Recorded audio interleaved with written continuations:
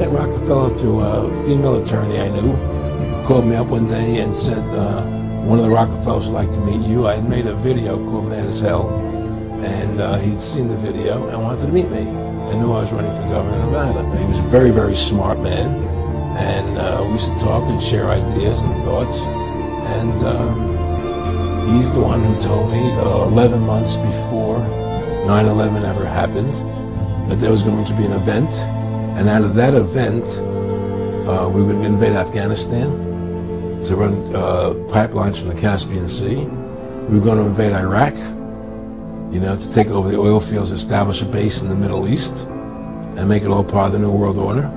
And we'd go after Chavez in Venezuela. And sure enough, later 9/11 happened.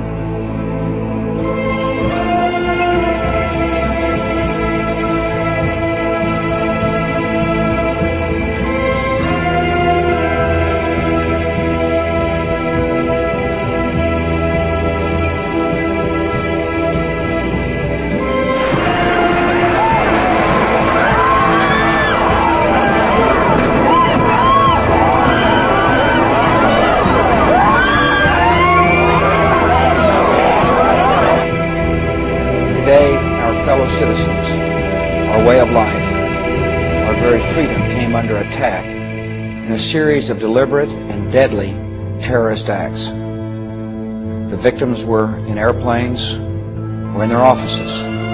Secretaries, businessmen and women, military and federal workers, moms and dads.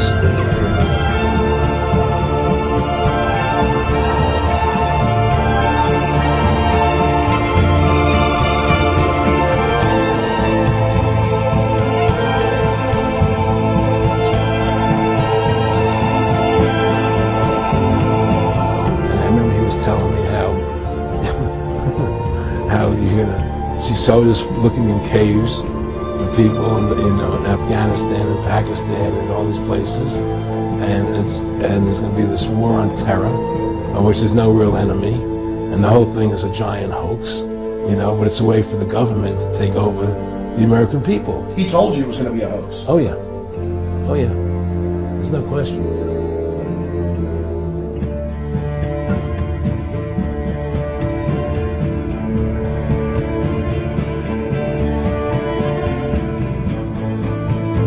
And you don't have to be a conspiracy theorist to wonder exactly what President George W. Bush knew about the attack, and when he knew it.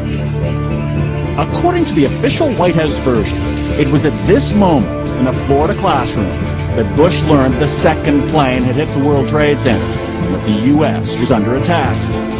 But here's what George Bush himself said almost 3 months later when asked about September 11th. I was sitting outside the classroom waiting to go in, and I saw an airplane hit the tower of a TV. The TV was obviously on, and I used to fly myself, and I said, well, there's one terrible pilot. And I said it must have been a horrible accident.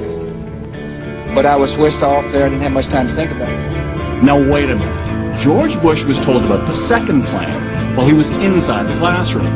So you just heard him describe seeing the first plane crash on television that day.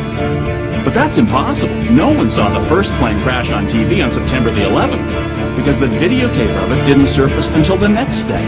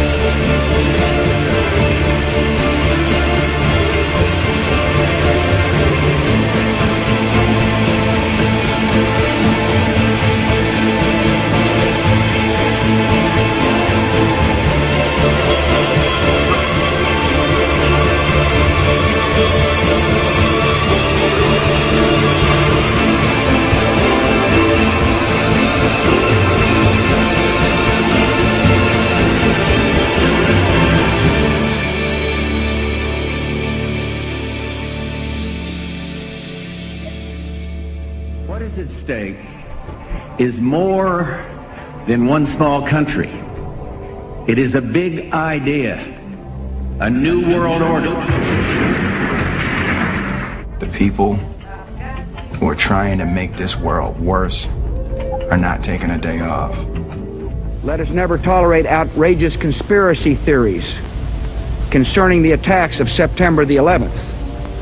Malicious lies that attempt to shift the blame away from the terrorists themselves, away from the guilty.